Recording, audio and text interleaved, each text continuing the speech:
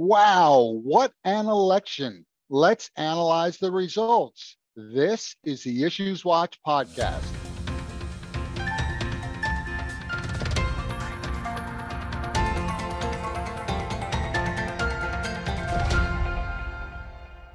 Hi, I'm Jeff Kazerman, Vice President of Government Relations at the New Jersey Society of CPAs, and welcome to the Issues Watch podcast. Today, I'm sitting down with my favorite Washington lobbyist, Rob Zucker, a partner at Winning Strategies, and we're going to discuss the congressional elections. Rob's been a guest on this podcast a few times and always provides fascinating insights into political and public policy issues. And he grew up right here in New Jersey, South Orange, so he understands the New Jersey angle. He's got a great sense of what's really happening in Washington. Please note that we are recording this interview on Friday, November 11th, when certain election outcomes are still up in the air. Welcome back, Rob. Thanks, Jeff. It's great to be here. Can you tell our viewers, to start off with, can you tell our viewers and listeners a little bit about yourself and what you do for a living? Absolutely. I'm a partner at Winning Strategies Washington, which is a bipartisan federal government affairs and competitive grant writing firm based here in Washington, D.C. I'm a native of South Orange, New Jersey. I worked in the New Jersey Congressional delegation and in the Illinois Congressional delegation for 9 years on Capitol Hill. And December is going to be 19 years at Winning Strategies for me. Wow, long time. I think I remember you from when you worked for Congressman Rothman, right? I did. I was okay. Steve Rothman's legislative director, correct. Okay, so let's move on to the election. Rob, everyone expected the Republicans to blow the Democrats out of the water. I know I did, but clearly that did not happen. I know there are still some undecided races, but where do things stand right now? Absolutely. And, we're speaking on November 11th on Friday. So this is a snapshot of where things appear to be at the moment. Republicans have won 211 seats in the House of Representatives, and Democrats have won 200 seats. Please remember that 218 seats are needed for a majority or to control the House of Representatives. There are currently 24 contests that have not yet been called by any of the networks. Some of that's due to incomplete counts or uncertainty about the outstanding ballots there. And then maybe just to give a little bit of analysis of that, even before we go a little bit further, of those 24 contests where the outcome isn't yet known, the Cook Political Report, which is a nonpartisan, professional elections analysis firm. They regard Democrats as favorites in 10 of those 24 races. They regard Republicans as favorites in 8 of those races, and 6 of those contests are considered too close to call. Most of the outstanding races that we don't yet know the results in, the final results rather, are in California, Arizona, Nevada, Oregon, and Washington. So I think that for a lot of your audience, and certainly for the things that I do for a living, I think one of the most important things to understand is that Republicans are more likely to gain the majority of the Democrats at this stage of the counting and with the particular seats that remain not yet called. But there's a small but real chance that Democrats could retain the majority. And you're referring to the House or both? So far, I'm just talking about the House of Representatives. Okay. In terms of the Senate, we don't yet know control of the Senate either.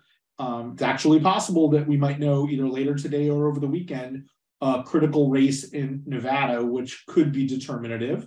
I'll get to that in a moment. But basically where things stand is that Republicans have 49 seats in their column and Democrats have won 49 seats. There are 2 races, one in Nevada and one in Georgia, that are where the winner is not yet determined. In Nevada, that's important because they're still counting ballots.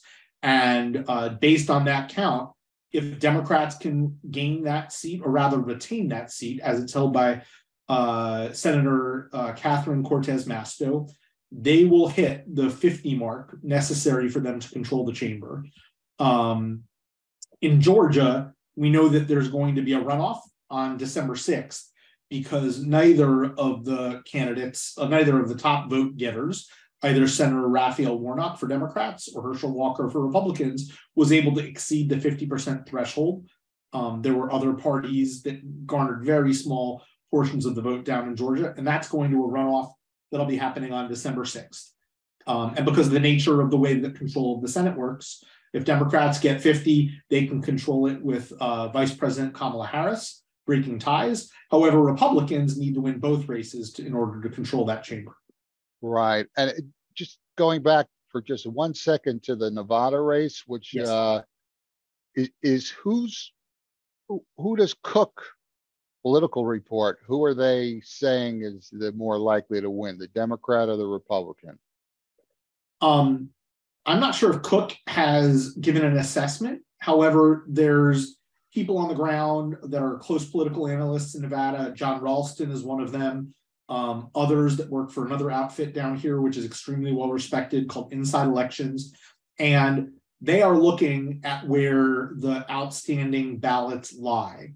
And also, by the way, by the methodology that the ballot was cast. For instance, Republicans in Nevada have voted in person in greater percentages than Democrats. The ballots we're talking about now are largely mail-in ballots, which have favored Democrats. We also know the geography. We know that there's 2 counties that are generally more favorable to Democrats, where there are many more ballots outstanding than the mail-in ballots in the rural counties in Nevada, which are generally considered more favorable to the Republican nominee.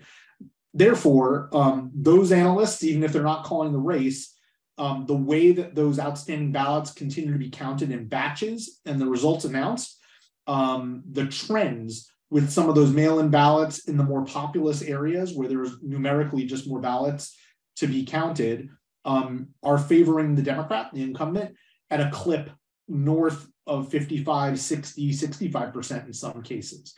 If Catherine Cortez Masto continues to receive results like that, with where the ballots are and with how those ballots are cast, that's how analysts can make a more reliable projection of who will win. Doesn't mean that all of the votes will be counted within the next 24, 48, 72 hours. Most of them will be, but you can start to have a more reliable sense of when all the ballots are actually counted based on those trends, that the Democrat's more likely than the Republican to prevail. Okay, so if she wins, then the Democrats will be right back in the Senate where they were, and they'll have the majority. And we won't have to wait until December 6th to at least know that answer to that question. So tell us, what went right and what went wrong for the Democrats? And then the same question for the Republicans. Well, for Democrats, keeping control of the Senate, if that's, if they appear on that track to do so, would probably be the most prominent thing that they would say they got right. There's just so much at stake within the president's agenda, president of the same party, President Biden, obviously, that Republican control of the Senate would be a significant impediment. That means, for instance, Supreme Court nominations. If anybody were to leave the Supreme Court, as we saw in 2016, Republicans were not willing to give President Obama even a hearing on, the person that he put up, Judge Gorsuch, for that opening. So I wonder aloud, if Republicans take the Senate, if they would allow a Democrat to try and fill it. So I think that Supreme Court nominations, other nominations are obviously very important. I also think that with control of the House likely to swing to Republicans, being able to have an entity or a group of senators other than just the president as a counterbalance is important, because we're going to see a lot of investigations under a Republican House majority. We're going to see a lot of narrative that they would be able to drive by nature of being the majority in that chamber. If Democrats can remain the majority, aside from the very practical standpoint of determining what bills come to the floor, that would be a really important counterbalance heading into 2024. I'd also say that, and it's going to sound a little bit of a paradox, but just coming close and remaining close in the House is something that went right for Democrats. Losing control is a horrible outcome, obviously. Right. And the way that the House of Representatives runs is even more majority wins basis. You determine what comes to the floor, and typically, if you bring something to the floor, you can muscle it through if you're in the majority in the House of Representatives. But losing it narrowly is a much better outcome than some of the alternatives. Not the least of which is because it's going to make it harder for the majority Republicans, if that proves to be the case, to maneuver and to operate the place. And then secondarily, it just represents a much smaller gap that's needed to retake control potentially in 2024. And I think, we know from history that that's a pretty good outcome. In 36 of the 39 midterm elections since the Civil War, the president's party has lost seats, and Democrats, at least mathematically, might not, if they were able to somehow, keep a slender majority. But even so, if they lose it in the Senate, where 19 of 26 midterm elections saw the party in power lose seats, they're bucking that trend, it looks like. Yeah, that is something. I don't think, I don't go all the way back to the 1800s. So I've never seen a race where the midterms and the president's party won. But so now let's look at the Republicans. Well, actually, go ahead. I didn't get to say what went wrong for Democrats. I think. Okay. I will admit, I work at a bipartisan firm. We work great among ourselves, but even as a Democrat, I have to talk about a little bit what didn't go right. Mm-hmm. I think we're going to look back on this cycle and say that redistricting in New York State was just one of the biggest things that went awry.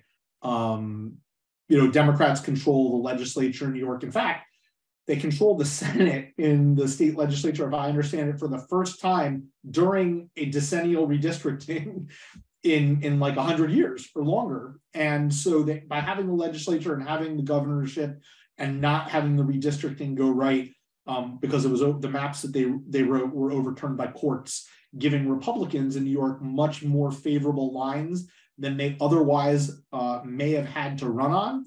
I think that's going to prove to be one of the things that we say went most wrong for Democrats. Even just with 2 or 3 more seats, we might find that could have been the difference between a majority for Democrats in the House of Representatives and being in the minority. And when I say 2 or 3 more seats, to be clear, that's 2 or more three seats just from New York. Wow. And then, bigger picture, maybe it's symbolic. I'd say Senate Democrats are going to regret their inability to unseat incumbent Ron Johnson. Ron Johnson is a senator that has played down the severity of the January 6th insurrection. He has remained very close with President Trump, or talking about things in a very similar manner, casting doubt on our election system and its reliability and even the validity of the 2020 elections. So I think that on a night where Democrats were reelecting a governor in Wisconsin, but failing to defeat Ron Johnson, I think that's probably something that we can safely say didn't go right for them. Now looking at the Republicans. Redistricting went right. In contrast to the states where Democrats are in control, Republicans were able to pull all the levers in the legislature in places like Florida, North Carolina, and Ohio, and write themselves favorable maps that withstood court scrutiny, or that courts refused to set aside, at least right now. In North Carolina, actually, the determination the courts made is that rewrite it, but after the cycle. But I think that will prove to be one of the things that went right the most. We might see redistricting responsible almost entirely at the low range of what Republican gains might be in the House. We might see redistricting be almost entirely responsible for determining control. So I think in that sense, winning the majority, even if it's by a narrow amount, and redistricting were huge assets to Republicans and remarkable wins. And what did they do wrong? Well, I think there's a lot of introspection among Republicans and among conservatives about that right now because expectations had been set so high. So I think there's a few things here. It doesn't mean that things went more wrong for Republicans than Democrats. It's just there's probably a few more things to observe. I'd say that failure to capture the Senate is a huge letdown, considering especially what was perceived as the vulnerability of several Democratic incumbents running for re-election, including those in states like New Hampshire, where I think Republicans had sincerely high hopes. Pennsylvania, obviously, is a place. And I think in Pennsylvania, it really, for me, also talks about what went wrong in terms of candidate quality. And that's combined as well with the effect that and the sway that Trump continues to control over the Republican Party. That also, I would say, includes doubling down on election denial for many of the people that were running in these seats. But in Pennsylvania, where Dr. Mehmet Oz was selected on the strength of an endorsement by President Trump, and where there was a much more open primary, including people, I think a very wealthy former venture capital executive was in the running, people who had won statewide office previously. They would have been more bland choices, perhaps, for Pennsylvanians, but they wouldn't have been as polarizing. And I think that's a letdown or something that went wrong in Pennsylvania. By the way, I guess you can consider it going doubly wrong because that was a seat that Republicans previously held.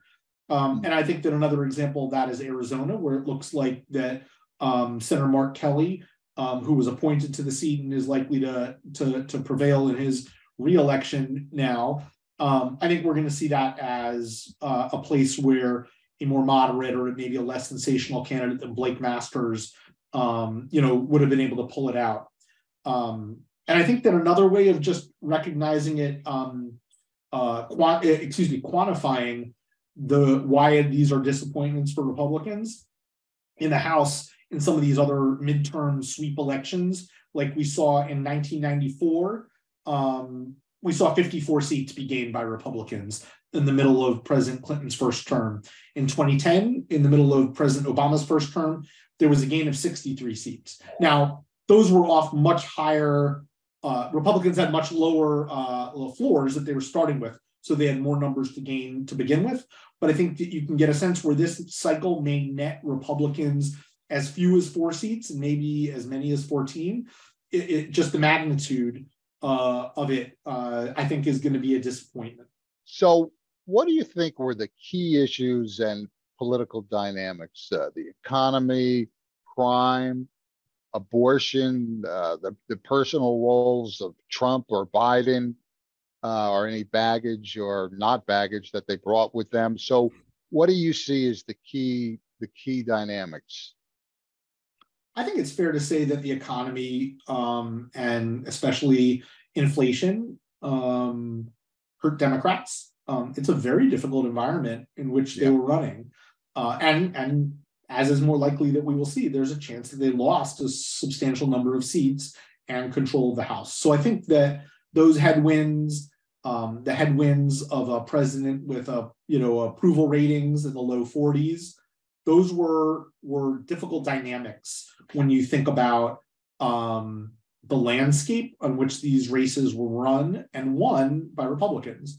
At the same time, I think it's pretty clear that the Dobbs decision, overturning Roe v. Wade, and abortion were potent issues for Democrats that they rallied around and mobilized. There were places like Michigan and elsewhere that, the right to, your freedom of choice when it comes to reproductive health was enshrined in the state constitution, or alternately in a place like Kentucky, where we didn't see any races turn on this, but we know that a constitutional amendment that would have favored the anti-abortion side of things failed by, I think, 65-35. I think it's pretty undeniable that abortion was a issue around which Democrats were able to mobilize.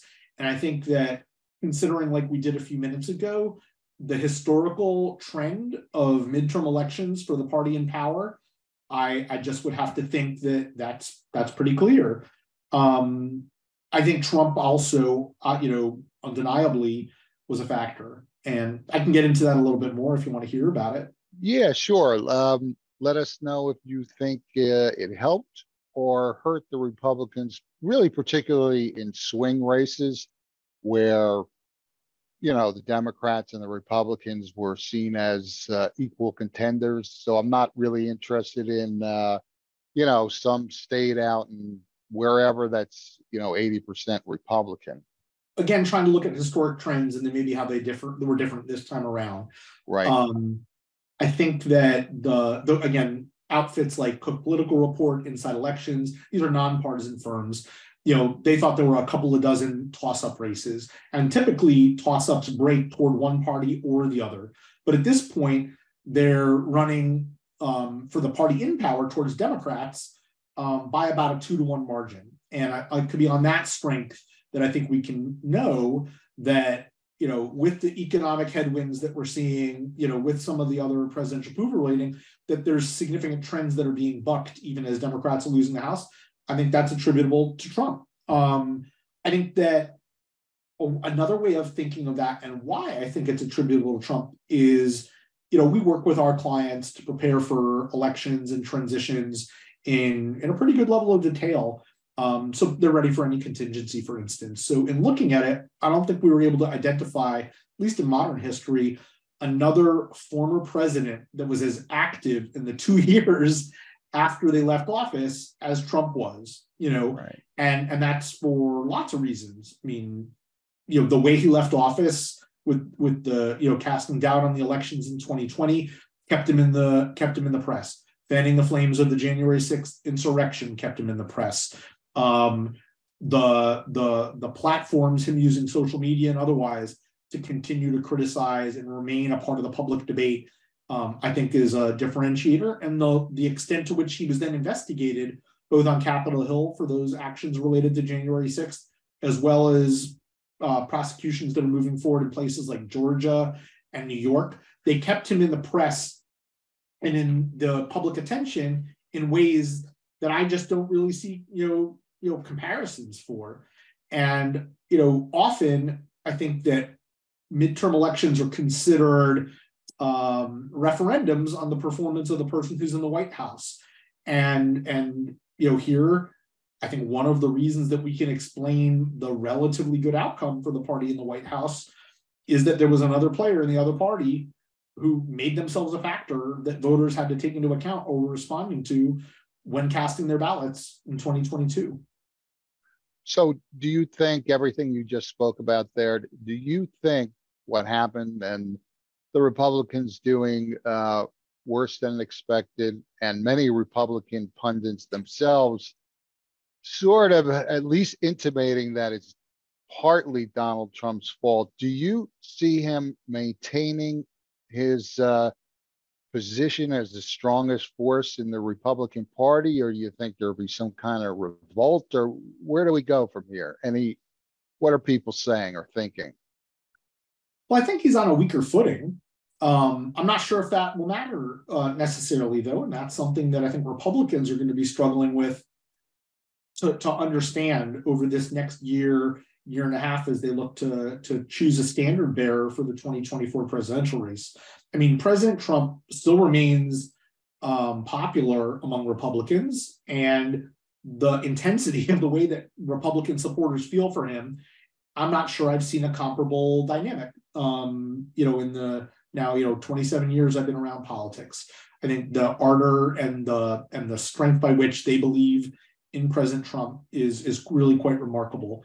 At the same time, I think that there are a number of Republicans, whether they're yet a big enough bloc within that party, I don't know, but there's a number of Republicans that obviously look at the way that President Trump got involved and what that meant for candidate quality, or the issues that were important in races, like debating whether or not relitigating something that the courts found no evidence of, relitigating the validity of the 2020 elections was a rallying cry in any number of Republican races this year.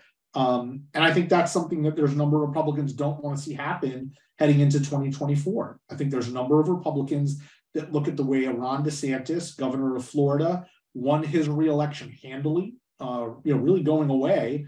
and they see that there's other voices, other people who could pick up the flag and run with it that wouldn't have the same baggage as Trump. And I think that, under Trump in 2018, Republicans lost the House of Representatives. With him being as active as he was and running for election in 2020, they lost control of the Senate. We now have midterm elections, which are unexpectedly good for Democrats and for the party in power. I think there's a lot of Republicans that would like to turn the page because they otherwise believe that voters would listen to their message and respond to it by casting votes for Republicans in an election. And we just haven't seen them do that in the same way this cycle.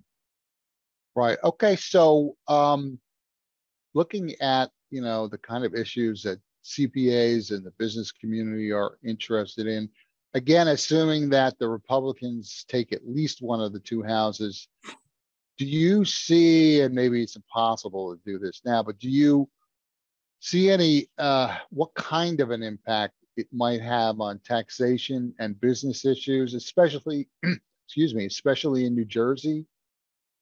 I mean, look, we're going to start seeing the end of the 10-year window on those Trump tax cuts, or even smaller time frames for some of the provisions in it. I was struck the other day when I saw that there was a change that actually went into place this year on the way that depreciation or expensing rather is done over a 5-year time period instead of immediately on certain investments by businesses.